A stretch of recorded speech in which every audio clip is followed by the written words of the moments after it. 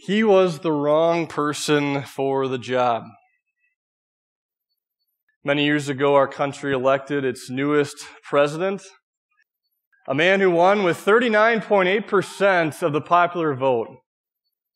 Full disclosure, I'm not great at math, but even I can figure out that if over 60% of people don't think you're the right leader, that's not a good sign to start, right? It wasn't just his enemies that didn't like him. It was even in his home state. Listen to a newspaper article that was written right after he was elected. It said this: his weak, wishy-washy efforts, imbecile in matter, disgusting in manner, have made us the laughingstock of the whole world. The European powers will despise us because we have no better material out of which to make a president. Yikes. From the beginning, Abraham Lincoln faced an army of naysayers. He didn't have a lot of the things that previous presidents had. He didn't have this political dynasty that he came from. He didn't have wealthy family. He didn't have any sort of real education. He was self-educated.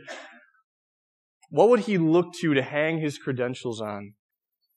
How could he convince people, 60% of our country, who felt he wasn't the leader that they needed? He wasn't capable of the task. How would he convince them that he was a leader built for this moment? Now, bringing it to our context now, and I don't know if this question's been swirling in your mind since last Sunday. It has for me. Maybe you're wondering how this new pastor, this young new pastor, is he ready for this? Is he ready to lead us? Will he take us to the place that God wants our congregation to go? Will our leadership team here lead us to accomplish the vision that our Savior has put before us? Speaking transparently with you, again, full disclosure, I've been thinking about it a lot this week, and I look within and I find a lot of fear. Fear that I won't live up to everything God has called me to be for you. I think of a guy in Pastor Samuelson who loved you dearly for over 2 decades, and now you got a guy, fresh-faced rookie out of the seminary. You know, how I have so much to learn from you guys. I really do. And I don't know you all obviously super well yet. I hope soon I'll get to know you more and more, especially in the years to come. But I have an educated hunch that some of you out there today are wondering, where is this going to take us? Maybe you have some doubts and concerns about how this transition is all going to work. And I'm right there with you. It's that question that churches all across the world throughout time have asked. What does a true spiritual shepherd look like? How will we know if we have godly, authentic, Christ-focused leadership? How will our leaders lead us to accomplish the mission that God has given us? Those questions aren't new and unique to us. Those questions were being asked by the same people that this writer of the Hebrews was talking to. This was a community of believers who grew up in the Jewish faith community, a honor-shame culture where their religiosity and their ethnic pride was so interwoven. And so when a Jew turned Christian, that meant a whole lot of life changes. Often it meant being ostracized from their family, meant being despised by the government. It meant the sinful nature within raging against them, trying to tell them this isn't worth it. Go back to the stability and the foundation you had. Get rid of all this persecution and hardship and pain. It's not worth it. This community was looking for a leader who could give them hope, a leader who could bring them a sense of community unlike any other in this life. They were looking for the same thing that we're looking for. What does a true spiritual shepherd look like? When all the things in our lives that used to give us stability are somehow gone, where can we find perspective? Where can we find endurance and perseverance? maybe, just like in their search for a spiritual mentor, you've been searching for that too. Maybe even without even realizing it. The one thing that we have in our society that's all around us constantly is change, right? I would even go so far to say that the one constant in our culture is the fact that things will change by the second. It's inevitable. And so when life happens and change hits you just out of the blue, who do you have in your life that's going to lead you back to the waiting arms of your shepherd? Sadly, a lot of people who've been involved with Christian churches around the world haven't had the greatest encounters with Christian leaders. I don't know your story, and I don't know the story of the people you love necessarily, but I'm guessing you know a few people that have been burned in the past by a Christian leader who didn't live up to the calling that God had given him or her. You know the scandals you hear on TV, the abuse that has happened, the money laundering, but even more personally, maybe it was that encounter with a pastor, Christian leader, that just rocked your very soul. A Christian parent who is different Sunday morning at church than they were the rest of the week at home. A Christian friend who promised, or at least you thought, they would lead you back to Jesus when you were going through tough stuff in your life, and they weren't there for you and you really needed them to be. Where can we find leadership? Where can we find a Christian leader who knows exactly where to take us? We sang it in Psalm 23, we're walking through that dark valley. As a flock, we're walking and we see Jesus in front of us, but it's so easy at times when we look at the Christian leaders around us who will always be sinners this side of heaven. And when mistakes are made, feelings get hurt, relationships damaged, the devil loves to swoop in there at that exact moment and try to convince you that, look, that under-shepherd, they don't know what they're doing. And if that's any reflection of the person who put them there, Jesus, is he worth following either? And you can kind of see how this game plays out. You're walking along in the valley, and all of a sudden you start looking at the caves and the crevices, and maybe you think, maybe I'll find stability there. Maybe I'll find strength and security there. Maybe that's where I need to go. But you and I know the caves of our inner self, the caves of the world around us, maybe for a moment it seems like you have the security you're looking for, but the longer that you stay in that cave, the deeper you go into the cave, you're only going to find more darkness, right? So, how can we combat the devil who's trying to convince us that remaining in the flock is not the right answer? Well, this is how we can send the devil back to his gloomy, dark exile where Satan belongs. Look at what the spiritual shepherd of the Hebrews said that we should do. He says, remember your leaders who spoke the word of God to you. Consider the outcome of their way of life and imitate their faith. Notice the only leadership quality he mentions. The speaking of God's word, that is it. He's not saying you got to become somebody you're not. He's not saying you have to become this dynamo of a Christian leader. No, he's saying look at the outcome of their faith. Look at how they lived their life. Even through all the sin and the tragedy, they had the perspective set on their good shepherd. Look to that example. Follow their faith. Because Jesus is the object. He is the focus of it all. That's what a Christian leader is. And you, of course, know who the greatest Christian leader of all time was, is, and always will be. That great shepherd of the sheep. What does it say there? Who equips you with everything good for doing His will.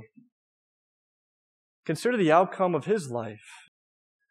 His compassion that drove Him to leave perfection, to enter our world of infection, and to give you hope and resurrection. It's the same Jesus who was there before the creation of the world, who put this all together, who had you in mind as He was crafting the universe. It's the Jesus that the writer of the Hebrews sums up so well. Jesus Christ is the same yesterday, today, and forever. In this world of change and leadership turnover and leaders missing the mark, Jesus stays the same. His compassion for you doesn't go away. In fact, His compassion for you is so empathetic because He chose to live every challenge you've ever faced. He chose to go through all the pain you've ever felt. He chooses to reach His arms out to you and say, I get it. I understand it. I feel your pain. I can literally feel your pain because I experienced every drop of it. He came to this world for you. He lived that life we couldn't, and He died for you so you could be victorious now and live a life of joy now and forever in eternity. He is our Jesus. It's like, I know that my Redeemer lives, that awesome Easter hymn. He is my Jesus, still the same. He doesn't change. And He has so many ways of showing His authentic and deep love and compassion for you. It would have been enough if He gave us His life, dying on the cross, rising again, but then He goes one step further and He gives you baptism, where you can look at that baptismal font every Sunday and think about it every day of your life and know the unchanging identity you have in God's family. When you come up for the Lord's Supper, you can look at Jesus' body and blood, that personal, incredible moment where He actually meets with you in the deepest of ways to encourage you and strengthen you for all the plans that He has in front of you. He doesn't even stop there. He has another personal channel which He can direct His compassion to you, and that's through the leaders that He's put here at Christ. I'm not just talking about myself. I'm talking about the council. I'm talking about everybody here leading one another back to the cross. He gives you an under-shepherd like me to lead you, if anything else, back to knowing His compassion and love for you. And that's why I love verse 18 in Hebrews so much, especially right now. He writes, pray for us. I need your prayers. I need your prayers to be the pastor that God wants me to be for you. And so when that question gets asked, what does a true spiritual leader look like? Why should we follow such a leader? The writer of the Hebrews has the answer for us. The Bible says it. We listen, we take pride, we have confidence in them because they are keeping watch over your souls as people who will give an account. Jesus shows His face to you through the leaders here at our church and through the Christian leaders you have in your life. Now, this church family here at Christ, it's so unique. We live at a time where the devil loves to put divisions between anybody and everybody. Go on the internet sometime and you'll find his tactics. Whether it's politics, whether it's socioeconomic status, whether it's ethnicity, he tries to drive these wedges. But here at Christ, we have a community that goes above and beyond all that because our unity is it's based in faith. We have a shepherd who guides us all as one. We walk together, and how that drives the devil crazy when he can't get in the way of that. We know the people around us who are wandering like sheep without a shepherd, and we have a place for them to find that complete community that they've been looking for, that spiritual fullness that you can only have when you're a member of God's family. We saw that compassion in action in our gospel reading today, didn't we? Jesus and His disciples, Jesus finally gets to the point where He says, we got to go away for a while. We got to recover. We got to have food. But instead, He looks around and He sees people wandering, looking for answers to the deepest of life questions and spiritual questions. And His compassion drove Him to go above and beyond even physical need because He knew how badly they needed to hear the good news of who He was. And that same compassion drives you, dear Christian. It's that compassion that I hope to draw from as I ask you right now specifically for prayers, because I sure need them.